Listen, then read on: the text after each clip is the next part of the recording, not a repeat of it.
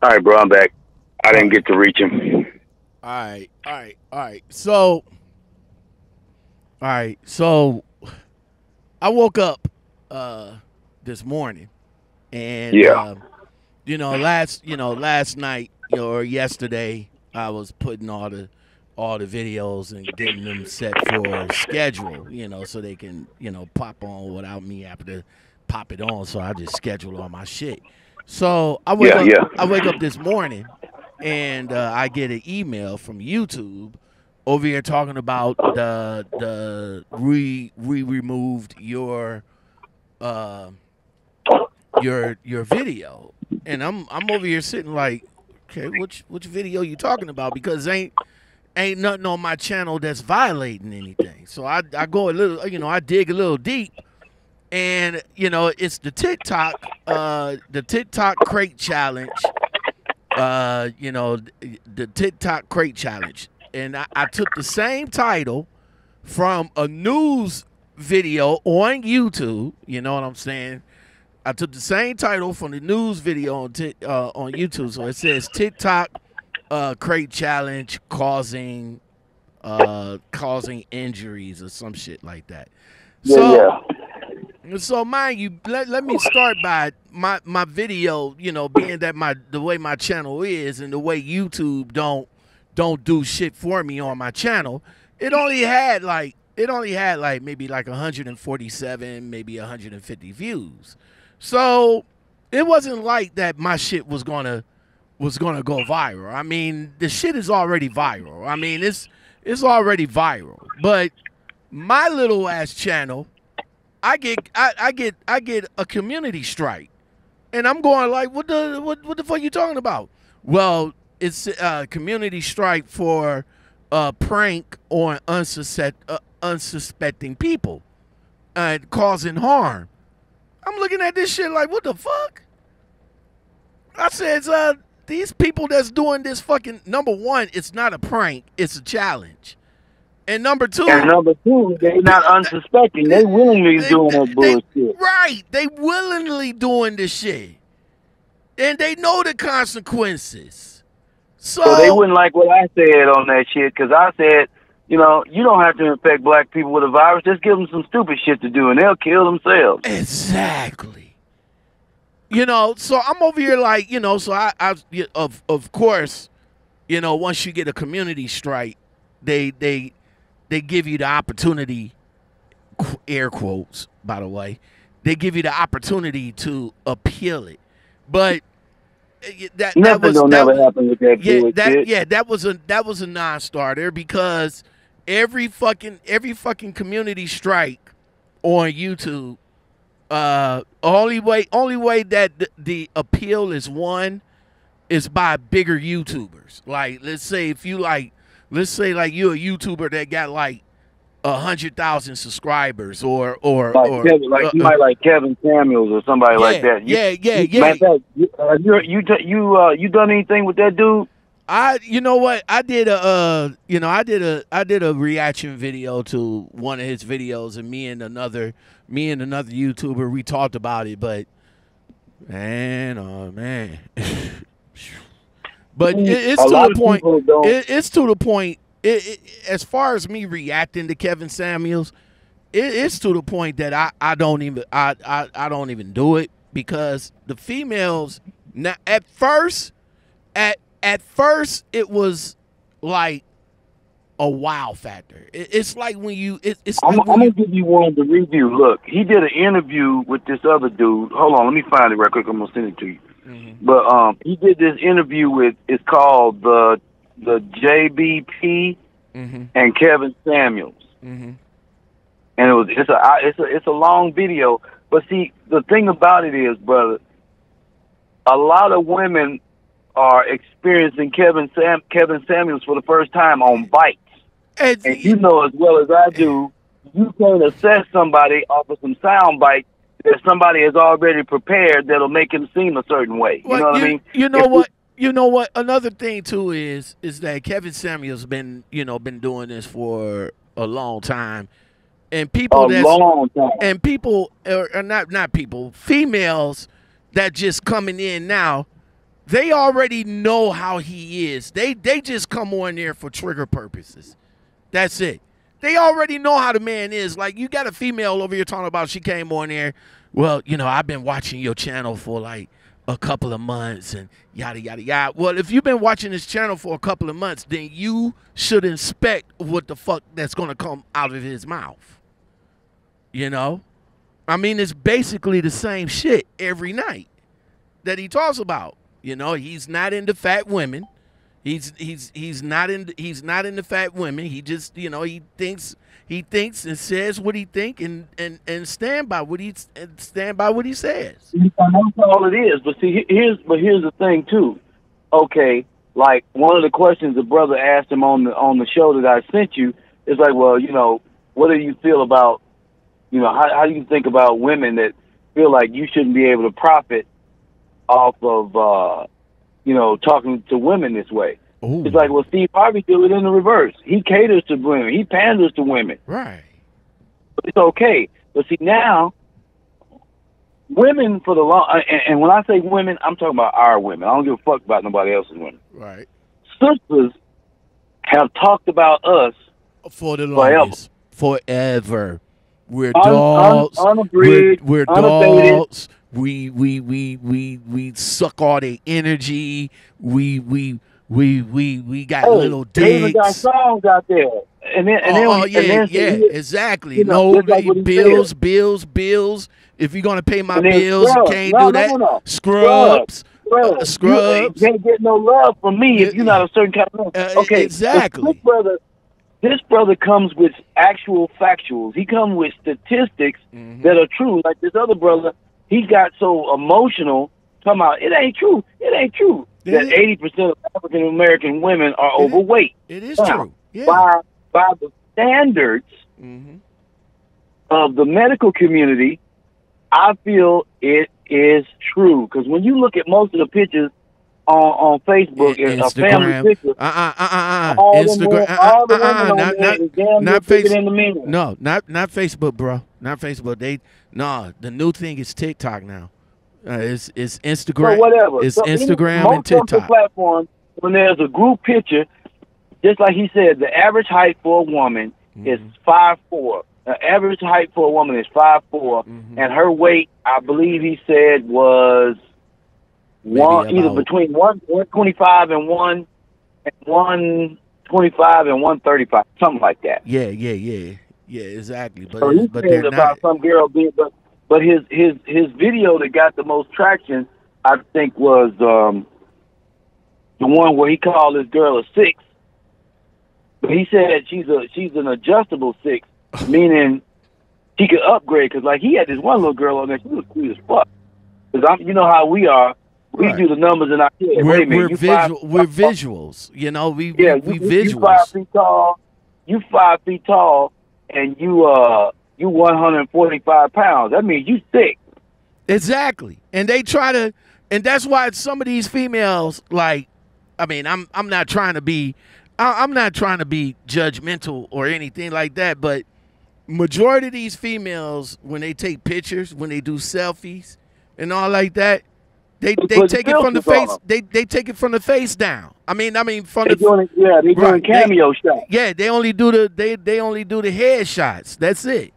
They only do the head shots. I even jokingly said all these people, and men do it too. But I do it jokingly. I say, you know, cameo is Swahili for I weigh 300 pounds. Right. You know, they do the head shots. It's not meant to shame. It's not meant to shame anybody. But see, here's the thing. He puts it in perspective because women have been emotionally coddled and physically coddled so long. Everybody ain't a 10. But you saying this chick, just because she got great self-esteem, you know, but she's 450 pounds. Right. She's a 10. And and you know, like I said, I date them. How dare you tell her she's not? I date them. I date them all. I dated skinny women. I dated thick women. I dated big women. But I mean, you know, I don't have no me. I love all women. But I mean, I a love woman women too, but I ain't gonna be with all women. I can't do things with women. exactly. My thing is this, man. I mean, you know, if your weight is due to a medical issue or whatever the case, then I understand that. I honestly, A thyroid issue. right. I understand. I honestly understand that. You know, I'm a big guy. I ain't gonna lie. I neglected, you know, I neglected going out and working out. I did, you know, I do that. You know, I mean, shit. Done too late. Me and my lady, we getting ready to do Right, an 18-month health right, challenge. right. So, but for the females that comes on here that actually say, "Yo, I'm body positive at 350, 400 pounds." Really? But you know what I tell? Well, you know what I say to women like that? Like my lady right now is a big girl, but Mm-hmm. I'm finna turn her into the dime piece that she was and that she wants to return to being. But but the thing too, it's like, don't sit up and just be fluffy or whatever word it is, just for the sake of kicks and giggles and likes on social media, and it's compromising to your health. I you know what? I like the fact that how these females, you know, they don't say that they're fat. they come up with different terms and different words like, yo, I'm Look, thick. they got a whole new one, huh? They got a whole new one. Oh, they got a new They one. was like, I saw one yesterday where it said, I'm not, I'm fat, but I identify as skinny. I'm transplender. Say what? What? Trans what? Trans slender. I'm fat, but I'm identifying as skinny. I am trans slender. I heard that. Trans slender. Yeah, she fat, but she identifying as skinny. Trans. You know, Okay, the people in the LBT and the alphabet community, they should feel some way about that. But you know what? Feel some way about that. No. I'm gonna tell you why. Look. Okay. They're not gonna feel. I'm gonna tell you why they're not gonna feel any kind of way, brother. What do famous people usually say? Any exposure is good exposure. Anything that massages that into being normal, they'll accept it. Okay.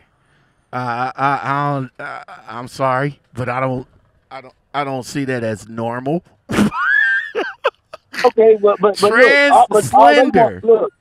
All they want is it on your mind, and because it is the purpose of normalizing. That's why commercials are so powerful. When you inundate people's television and radio and newspaper and whatever medium of advertising you're using, and you keep it on people's mind, just like watching television at 1 o'clock in the morning with your credit card. Do you need a new water hose? Why, yes, I do. Because the commercial come on every fucking 15 minutes. Trans slender. I mean, she meant it as a joke, but bro, all it's doing is all you thinking about is trans, and it is massaging it into the culture where it seems normal. Because we're going to have a generation of children that aren't going to have any problems with this gay, lesbian, transgender, bisexual bullshit. Well, shit, we got that right now, my G. Right now. We got that right now, man. And it's like a lot of these folks, and it's what Dr. Umar Johnson calls sexual confusion. Right. You are confused. You know, you don't want to identify as a female, but every 28 days your body said, that's a lie.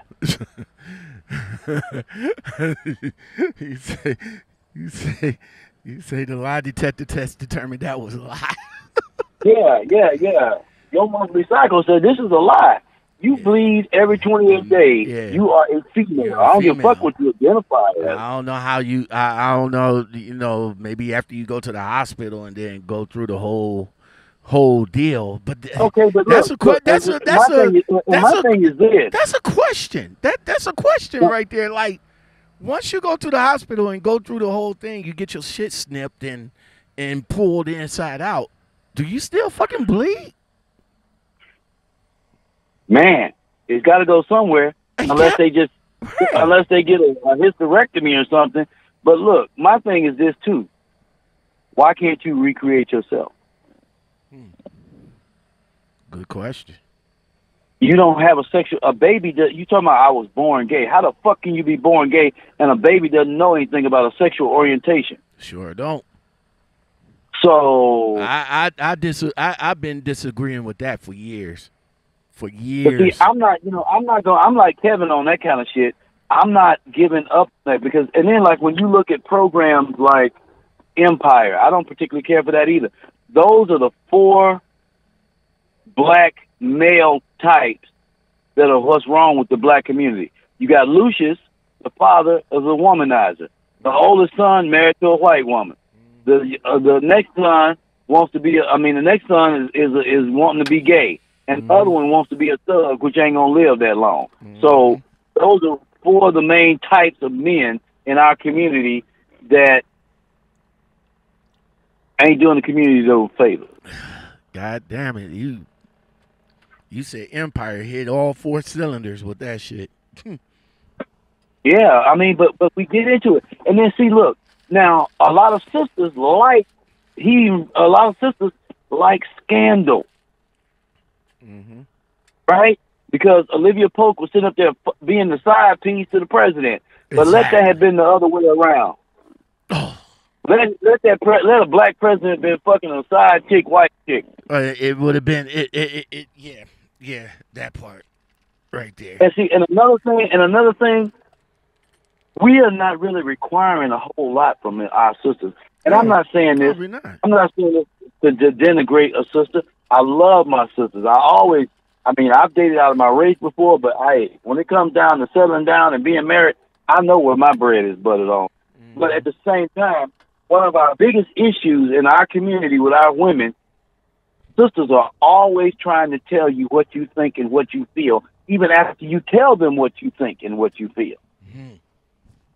And the main thing that we are lacking is cooperation. So why is it that so many well-to-do, educated, intelligent sisters are single? There's a reason behind that. Let them tell it. Let them tell it. They want to be single. They single by choice.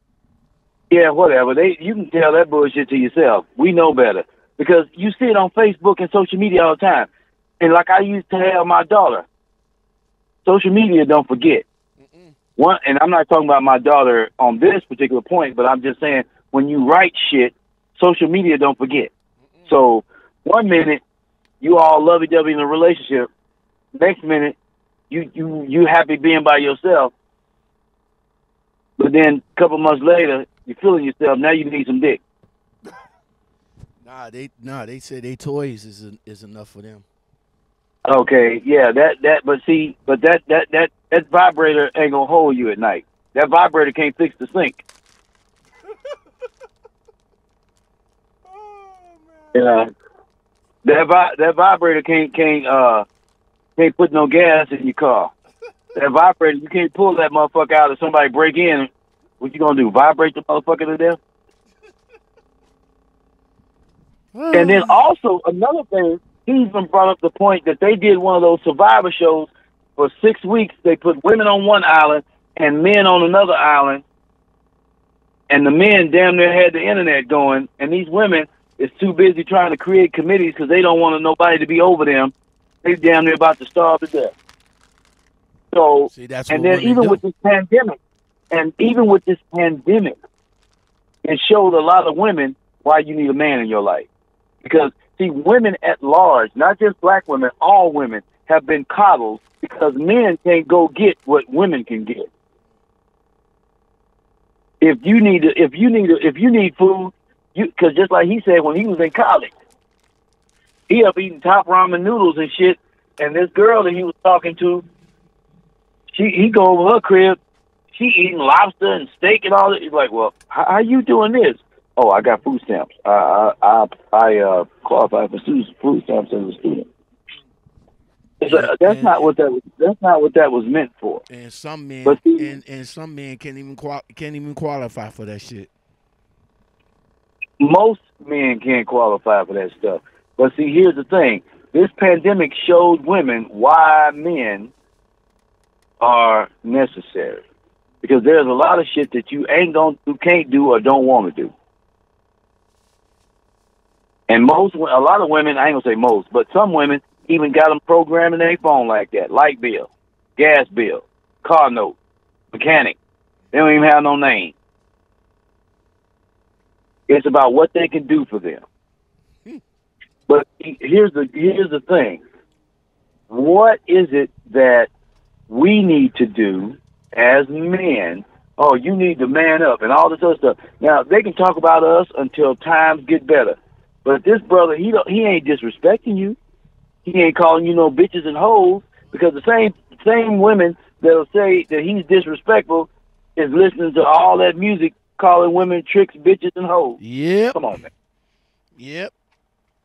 And then they'll have the nerve to say, but they ain't talking about me. Yep. The same. You're exactly right. The same women that's talking all that bullshit. It's the same women that's listening to Gucci Mane, Moneybag Yo. The same women that be talking all that bullshit be the same women at the concerts that be all up on there over there shaking their ass and making themselves look like a fool. But yet y'all doing all that. But y'all over here talking about what a man is and what a man ain't and this, that, and the third. But you was just at Moneybag Yo's concert, dancing, shaking your ass to his lyrics, talking about talking about bitches and hoes, and I come over a hoe's house and get my dick sucked and yada yada yada. Y'all dancing to that shit. Same thing. Exactly. Same thing with y'all women over here singing the lyrics to Megan Thee Stallion and Cardi B song "Wet Ass Pussy." Y'all be the same ones that be sitting in there like, oh man, can't do shit for me and the man this and the man that. But you over here, but you see Cardi B got her husband, even though he ain't shit. But Cardi B got her husband. Megan Thee Stallion. Same thing with Beyonce. She talking about all the single ladies, but she got her husband. Yeah, Megan Thee Stallion is over there.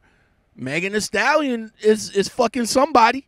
She may not be telling it, but she's fucking somebody. Hell, somebody got Nicki Minaj pregnant.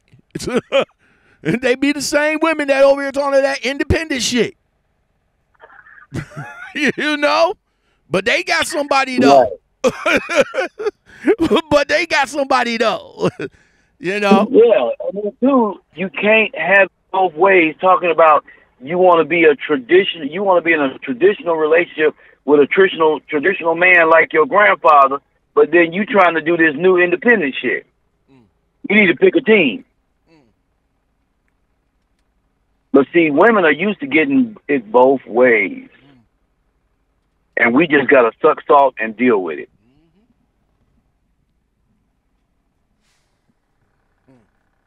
And that's unfortunate.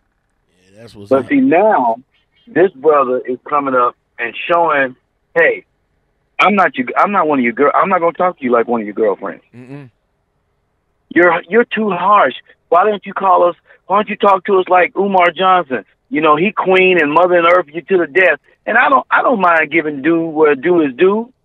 But at the same time, that shit just done went to your head. Like I said, you're gonna sit up and then if it get too bad, other women will start to shame you. Are you telling me a woman that's sitting up here 600 pounds, can't get out of her house, got 10 necks up on between her chin and her chest, and you telling me she a 10? So let me get this straight. All right, we got shows of people looking for help. What's this? 600 pound, my 600 pound life. Like that. We got people like that. That's in a situation that's like overweight, can't do nothing. You know, they getting help. Now they're getting surgically. You know, they going through the surgery and all like that. So you're gonna tell me you sitting at about 250, 300. You gonna tell me you good with that? Unless you have a medical condition. Now, if you have a medical condition, I got you. No judgment over here. But I mean, if you honestly gonna come on social media, at the weight that you are, because men, you try to cater to the men. Now, here's the thing with that. I get you trying to cater to the men because you got a fat ass and thick titties and all like that, but that's only gonna last for so long. Dude is only gonna want to fuck him once he fucked, he's done. That's it. He might want to come back for seconds, but only thing that these dudes is coming into y'all live feeds and into y'all DMs is because y'all got fat ass titties and a fat ass. That's it. Well, see, too, it's like, why are you trying? And then you talk about the high value men. Okay, but there's a difference between a high value man and a high exposure man. Mm. You can see a motherfucker every day, but he might not have no value. Mm. Okay. Okay. And so, why is it that women feel like they could be one step above a crackhead, but they think they deserve a man of means? And see, what Kevin Samuels tries to do, he shows you the numbers. Mm-hmm. He don't go off of emotion. That's why I like him. That's why I like Judge Judy. Judge Judy applies the law. She don't give a fuck about your feelings. Mm. That's what the law is. That's a good question. I mean, you over here saying that you want a high value man, but let's break it down right quick. Other than, you know what, I give you a perfect example of a TV show that showed a high value man, and he was messing around with a big chick, Monique. What was this? The Gang. Malik Wright. He was the football player. He was the star quarterback. He was the man. All right. Now behind the scenes, he fucked with a BBW. He was all up in Monique, and then Monique came out and asked him like, "Yo, why you don't want to take me out? Why you don't want to show me off? Why you don't, why you only want to see me in the hotel room? Why this, why that?" Because he don't want to be seen with a big woman. Period. When have you seen a high value man? Unless you grew up with him, or you started off and your wife was already there for you and she was thick. But these high value men, the celebrities and the athletes, tell me, have you seen them with a 300-pound chick on their arm? Yeah, only if she's 6'6". Okay. Yeah, I haven't. No, I haven't. All these pictures, it's the same thing. Even with Khloe Kardashian when she did that fat shaming video, same thing with her. She was big. She went and got processed. Now she didn't do no exercise or anything like that. She wouldn't pay for her weight loss to come off, and now she's on the arms of these high value men and all like that. She knew what she had to do. But see, when you can massage something into your psyche so long that it becomes your truth. Now, I'm not going to go back and try to shame no one. I think everybody deserves to have confidence, because to me, a confident woman, I don't care what size she is, a confident woman is attractive. I don't care how small or how big she is. But at the same time, you still need to know where you are, because a woman, like I said, is one step above being a crackhead, will think that she deserves a high value man, but then a regular dude like me and you, let us try to step to what? A high value woman. A high value woman. What? Yeah. Why you drive a truck? Yeah, I'm a truck driver sitting at about 250 in the stomach. You know, sitting at 250. And I'm going up to one of these skinny ass bitches now. Unless I'm like Biggie Smalls with the rap game and the money, black and ugly and fat as ever, then yeah, y'all fuck with me. But as a truck driver, no, y'all don't want this. They don't want that. No. They will laugh at you. Now let's look at the money. Right now, the median income for a male in the United States is $41,500. Back when we was coming up, that was money, man. You think about 50 years ago making $40,000. 50 years ago, a house didn't cost that much. A car didn't cost that much. Hell, a Mustang at brand new was about $2,500 in the late '60s. But now, the average woman don't want you. You could be making the same money as her. She don't want you. So then you move into the 50,000, and then the 90,000. A $90,000 man, they're in the top 8%. And we talking about a regular wage earner. Because like my job, I make $92 a year. I was like, shit, I'm moving toward high value and didn't even know it. Moving toward it. Ain't there, but, you know, but yet still, we're not acceptable. And women will always tell you what they want and what they don't want. And another thing that I find that is off is when a man puts his wants out there. Why you think you deserve that? Over a woman can be average as fuck and think that she deserves the world. And then what Kevin tries to instill in these young women, you got to do the math. This one girl, she's a therapist. She's young for her age, and she's making $79,000 and all this other kind of stuff. And so she said, in the future, by the time her age doubles, she should be making $1 million. And he was like, ma'am, I know a lot of therapists, and they're not making $1 million. So what would your husband need to make? And she said like 80,000 or something. But yet you want him to pay 70 what? % of your household finances for you and 3 children? Come on. And that includes stocking your 401ks, your 457, your insurance, all of that.